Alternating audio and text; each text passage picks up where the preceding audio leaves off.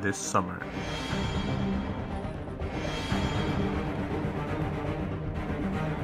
One man, one paper man.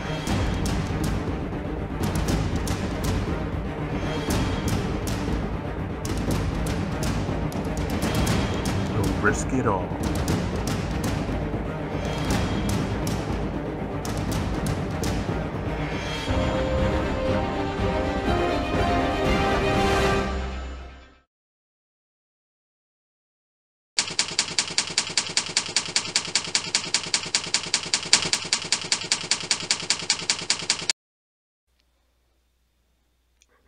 Yarn.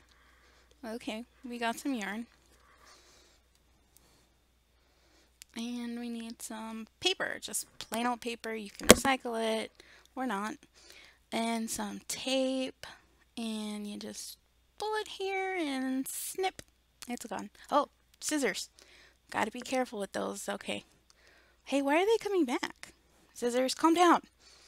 And this green thing and oh, it's just a straw. Looked really crazy for a second. And cut it. And that's how you cut. Just kidding. We actually used scissors for the cutting. And snip. That wasn't a good cut. And paper. So you're going to trace your design on it. Whoa, hand, you're going crazy. You're supposed to draw a face.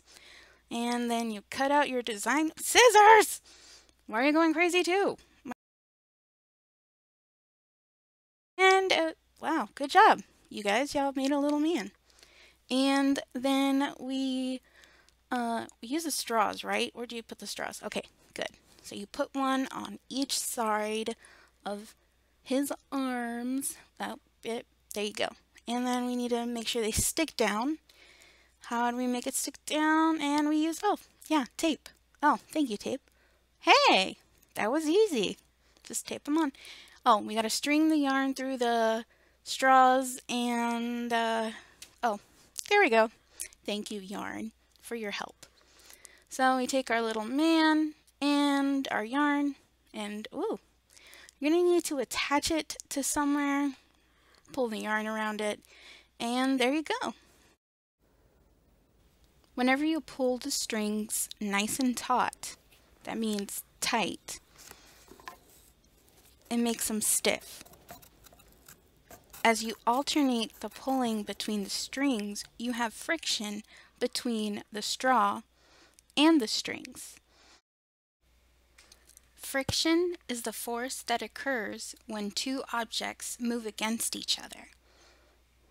Force is the push or pull on an object resulting from interaction with another object.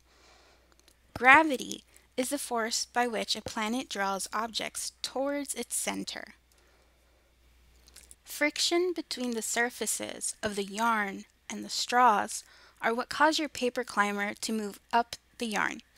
The yarn looks pretty smooth, but if you looked under a microscope, you'd see that the yarn is actually really rough. The yarn's rough surface clings to the straws via friction, which stops the paper climber from sliding down.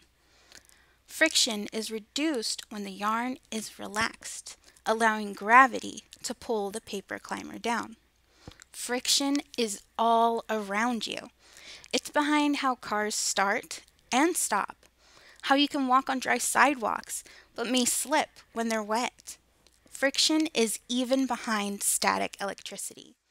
The friction caused by rubbing your shoes against carpet creates the force that produces a zap when you touch someone.